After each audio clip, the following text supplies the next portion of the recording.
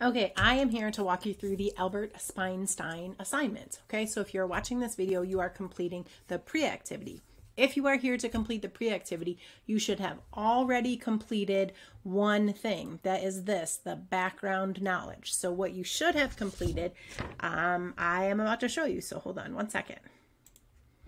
You should have already completed this, the background knowledge. That means taking the skeleton, writing down all the bones that were on the back, including a little key here so you remember which is which, and then coloring the correct bones, the correct color.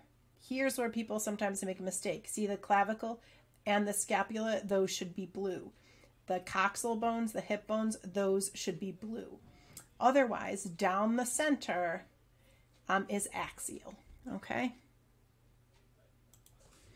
All right, so you should have completed and submitted that, and now you are on the pre-activity. Remember, you must, absolutely must get a 100% on the pre-activity in order to continue. So take your time, retake if you need to, all right? So this is what I'm guiding you through, completion of the actual activity. So after I finish this, you will see my sample, okay? So let's see where you could get some ideas. So my sample that I'm building is called Albert spine-stein, okay? If you are having trouble thinking of a skeleton pun, you can go to this site right here, and it's going to give you a whole lot of suggestions that might, fit. Like there's, Pelvis Presley, Napoleon Bonaparte, okay? Liam Neeson, okay? Whole ton of suggestions. If you click here, there are going to be two samples from previous years where we used a skeleton cutout instead of pasta, so it doesn't quite match exactly. But here's a note right here. You cannot use any of these three names. You can't use Albert spine-stein, Mr. Funny Bones, or Count Scapula. Remember the key I showed you already? Let's look at it again real quick. This one right here, this key you should be using to complete the activity, okay? So you're gonna get a sheet of construction paper, choose a color that fits your scene. I picked black, you'll see in a little bit, because I think it matches with the white hair of Albert Einstein, okay? You're gonna write your names on the construction paper. It has to be on the bottom right, super important. Get an index card, write your names and class period on the index card. And then you're going to get one of my pencil cases. And the pencil cases I have for you are clear. So you're going to put that index card so the name and class period is facing out so they're actually visible. Then you're going to go to the front table and get 2 or 3 of each kind of pasta so you can kind of decide how to build your skeleton. So let me just show you the kinds of pasta that will be available to you. Okay, here are our kinds of pasta. We have let me just use this to kind of move them around so you can see. We have bow ties. You'll have pieces of lasagna noodles. We'll have elbows. We'll have this, I can't remember the name of it. Maybe you know. We have penne. And then we have, sometimes these are called ditalini, but this brand just calls them rings. Then we have 3 kinds of long pasta of different thickness. So we have fettuccine, we have angel hair, and then we have regular spaghetti. Okay, so 9 different kinds of pasta that you're going to be able to use. You can break them, shape them however you want, but there you go. These are the kinds of pasta you're going to be able to use. Okay, and the next direction says, without gluing, you're going to build all the pieces of the axial skeleton. So using this key as your guide, you're going to build a representation of all of those red bones, okay? So all the way down the center line. Remember, not the clavicle and not the coxal bones, but you're going to build the axial skeleton. Once you have the axial skeleton arranged how you want it, then you're going to glue it down, okay? And I will demonstrate it later, but what I recommend is that you use tweezers. So I'll show you again when I get to the next part. All right, after you finish gluing down the axial skeleton, you're going to build the legs next. Don't forget the hips, the coxal bones, and the patellas. And you're going to decide how you want the legs posed, and then once you're happy, glue those down. Now, without gluing, build the arms. And that's where I am in my demonstration. So let me show you what I have. Okay, so here I have mine. You can see my little arm and hand pieces are kind of rolling around still, so it's obvious that they are not, in fact, glued down. However, the legs, the axial skeleton, those are all glued down. So you're going to have your pieces, get them ready to glue. Okay, so what I'm going to need to do is move these pieces out of the way. So here's what I wanted to show you. For moving pieces around, these are the ones that I have at home. At school we have different ones, but we're going to use tweezers. That is going to make our jobs that much easier. So I'm going to put some glue here, okay, for the scapula and the clavicle. But what I want to do is look really quickly at this picture, okay, to show you. So you can see we have ribs. You can see how the clavicle comes across over that top rib and also comes across the scapula. So I need to put the scapula down first and then kind of put that clavicle across. So here I have one of my scapulas. So I'm going to put that down. Here is my other scapula. Okay, I'm going to put that down. All right. Now I'm going to take this, which is my representation for my clavicle, and it's going to kind of go like this. The clavicle is at an angle. All right, so kind of like this. All right, kind of the same on this one. So see how it kind of went to the rib, okay, but then over the scapula. All right, being a little difficult there. And attaching to the sternum. Okay, that's good enough. Okay, so now I'm deciding how I want my arms posed. So this one's going down. All right, so then I'm going to pick up, this is my humerus. I'm going to attach my humerus. Okay, let me slide these a little bit out of the way.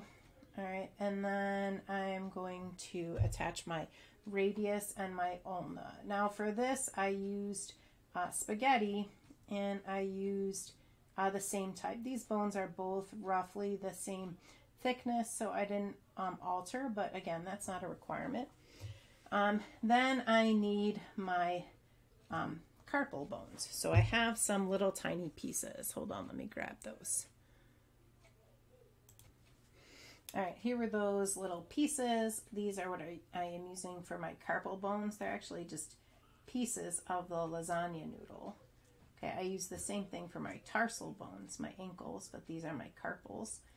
And so I'm just putting those pieces right here to represent the carpal bones.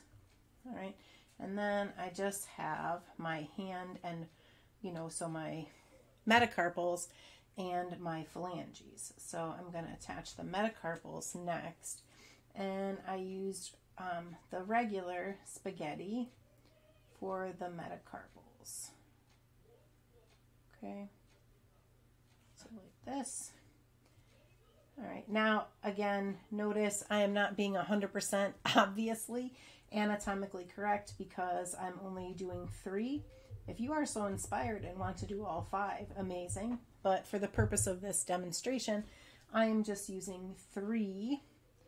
And then I need the phalanges, okay, the digits.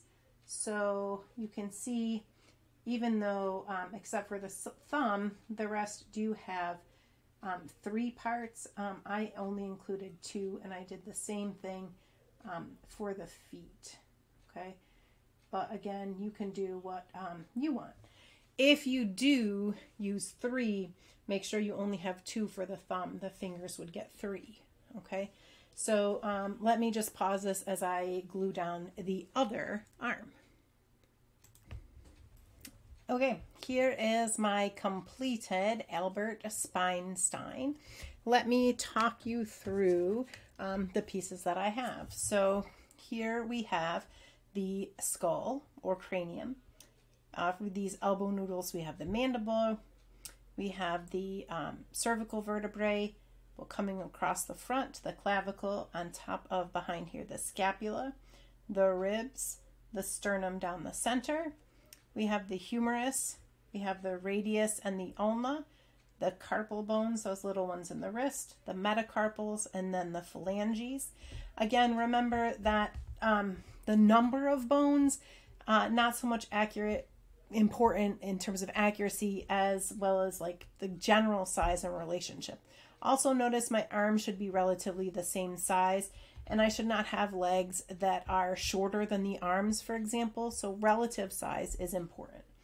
And then we have the lumbar vertebrae, we have the sacrum and the coccyx, we have the coxal bones, the femur, patella, we have the tibia and the fibula, the tarsal bones, the metatarsals, and then the phalanges.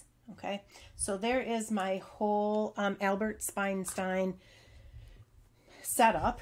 What I also do want to show you is you can see in the bottom right, I do in fact have my name. And what I want to show you, what I have been working on as I've been building, is building my key. So what you have to do for this key is put an actual piece of the pasta that you used and glue it to make your key. So this is a piece of the lasagna noodle. For the coxal, for the skull, that is a piece of a farfalle. For the sternum, that is fettuccine. So you can see I have some missing pieces. So give me a moment while I just fill those in. Also notice, you can tell my name. I'm not going to be accepting things without your name printed on the assignment. So let me just finish this key. Okay, so let me show you. So I attached down the clavicle, a piece of spaghetti, the humerus, fettuccine, the radius and the ulna are both spaghetti. And then the last thing I had was the scapula, a piece of a lasagna noodle. So you can see my key is 100% complete. I have my Albert spine-stein done in terms of the pasta. So now let's go back to the directions. So once you're happy, glued on the arms, I did add a title to the construction paper. So let's pause here. Okay, so ready, here is my title, Albert spine-stein. Okay, so that's my title, that's my pun. So whatever your pun is your title. I decided to write mine like this. Okay, so after I have the title, use markers and colored pencils, complete the scene. So I'm going to do that. Okay, are you ready? Here is my completed scene. So here we have beautiful hair. What Einstein is probably most famous for. We have a lab bench with a reaction, light bulb, great ideas. Okay, again, remember that my name is at the bottom, and then what I'm going to do is take a picture, and if I did this with my table partner, we're both going to need to submit a picture of this, okay? And then let's see, let's look back here, take a picture, submit it. Here are some notes, so pay attention. Before you start building, it's helpful to have a name and a scene decided so you build your skeleton appropriately. Okay, so if you're going to have your skeleton jumping or throwing, that's going to matter how you place the arms and legs, potentially. At the end of each class period, during cleanup time, so at the 5-minute mark, most likely, that will be announced. At that point, you 100% have to stop gluing. That's it. Any pasta pieces that you need, that you're going to be still using, put them into your pencil case. You're going to return the glue, return the scissors, put any pasta you won't need. There's going to be one bin labeled bits and pieces. So other people, including yourself, might just need a small piece of something. So you can check there instead of grabbing something from a new box. And then you're going to put your construction paper on the back counter or on the back shelves between class periods, and put your pencil case with your paper so everything's together. Do not stack your paper on top of another group's paper. Last thing we want is two people's papers getting glued together. That would be terrible. Once you complete that, remember we had this key. Okay, so let me show you that again really quickly. Okay, you had this key.